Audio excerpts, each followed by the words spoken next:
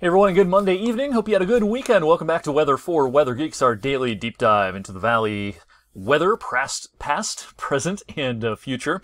Speaking of past weather, some areas, especially north of I-80, had some heavy storms. Yesterday afternoon, they snuck down into parts of Mahoning County, and dry Columbiana County missed most of our action last evening. We'll kind of recap precipitation amounts so far in July. Coming up momentarily, I wanted to start this evening with a quick time lapse from Youngstown. Today, kind of an interesting looking sky today. We had different types of clouds.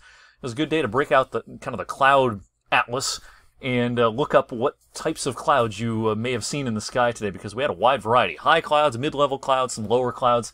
Interesting looking sky, but no rain clouds out there today. And actually, it felt pretty decent outside today. It was a noticeable change compared to the weekend when it comes to how muggy it felt. And even though it was a little warmer than average, that 85 today, to me, felt quite a bit nicer than the 90 we had both days over the weekend. So 4.8 degrees above the average is where we stand through the first 20 days of the month. All right, rainfall for the first 20 days of July.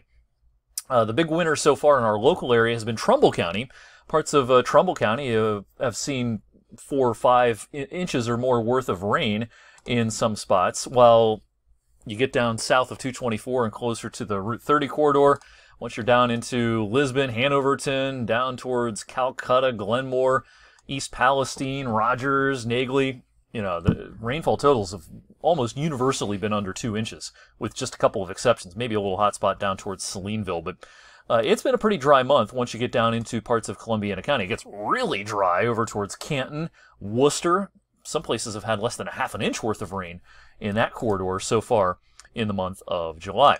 All right, of course, a big weather story. 1 year ago today, it was the massive flooding in the Kinsman area. Parts of northeastern Trumbull County, parts of Mercer County got walloped with 6 to 10 inches worth of rain in a fairly short amount of time. And that, of course, caused the enormous problems with the bridge washing away. And that was a huge story at this time last year. Nothing like that to that magnitude flooding-wise this year. We've had our individual or isolated flooding events here and there, but we haven't had too many big problems on the rivers here in the last few months. Rainfall amounts have been generally much more modest this year compared to some of the occasions we've had over the last couple of years. 2018, 2019 had some really big rain events in some places. We haven't had a repeat of that, thankfully, this year. All right, a front is stalled off to our south this evening. This front is kind of a dew point boundary, and it's kind of the delineation between the really soupy air that we had over the weekend and the more kind of tolerable air that we have overhead now. And where that boundary's laid out, there's some showers and some thunderstorms this evening, and those dew points are in the upper 60s and lower 70s in Lexington and Charleston, even as far north as Cincinnati. But our dew points have backed off into the upper 50s here locally this evening. It's a very nice summer evening. All right, with our back-to-back 90-degree days over the weekend, that brings our 2020 total up to 10. Almost on par with last year's 90-degree temperature total. 18, the high water mark in 2012 and 2018 in recent years. And a reminder that, well, since 1930, a couple of times we had 40 90-degree days, 1931 and 1943. All right, that dew point boundary will do a little wiggling and dancing over the next 24 hours, coming close enough that we may get grazed by a shower or two tomorrow morning, even though our in-house model here would suggest that the chance for a shower or a storm will be with us into the afternoon. I'm not real bullish on that. I kind of think that a lot of the afternoon is just completely dry right now, with the best shower and thunderstorm chances being closer to I-70, Columbus to Pittsburgh. And around here, I kind of suspect we get away with a dry afternoon. But a much more humid afternoon coming our way Wednesday. Dew points come up. We've got another one of these weak cold fronts. We've had a few of these lately. They can be enough to spark some showers and storms. There's not much of a temperature gradient with these fronts, but there's some atmospheric dynamics and enough of a wind shift that you can get some storms going up. And I think we'll have that Wednesday afternoon and into parts of Wednesday night.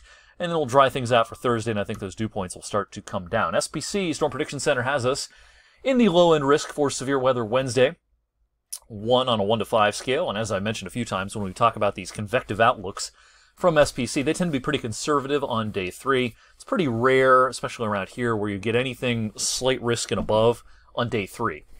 The 1 out of 5 is pretty common on the day 3 outlook. So we'll see if they carve out a slight risk or a 2 out of 5 somewhere on this map tomorrow. Right now, I'm not real gung-ho on it being a big severe weather day Wednesday. I think if they introduce a slight risk area Wednesday, it may be to our east, but that remains to be seen. Either way, it's going to be really muggy Wednesday. Those dew points will probably still be elevated Thursday morning. I think they'll start to come down Thursday afternoon. And while, again, no sort of autumnal air mass is coming our way anytime soon, we might see kind of a retreat back to the kind of weather we had today at the end of the week. So Friday could be almost a carbon copy of today. Pretty nice day. Dew points lower, mid-60s at worst, and temperatures in the middle 80s, and no surprise, no change in the long-range thinking. This is a steamy pattern. It's not the kind of pattern that's going to produce highs in the upper 90s or anything like that, but very consistently warmer than average. And of course, we're in mid to late July, and it's supposed to be real warm at this time of the year, but compared to the average, there is no end in sight to this pattern. So the dog days are here, and they are here to stay. I don't see any sort of strong cold front that really knocks us back into the low 50s for overnight lows, and maybe we get a day with daytime highs in the mid-70s. We can get that sometimes in late July. It's rare, but it can happen. I don't see it happening this year. That is a high-confidence forecast for me at this stage of the game. All right, thanks for watching Weather for Weather Geeks tonight. I'll see you geeks back here on Tuesday.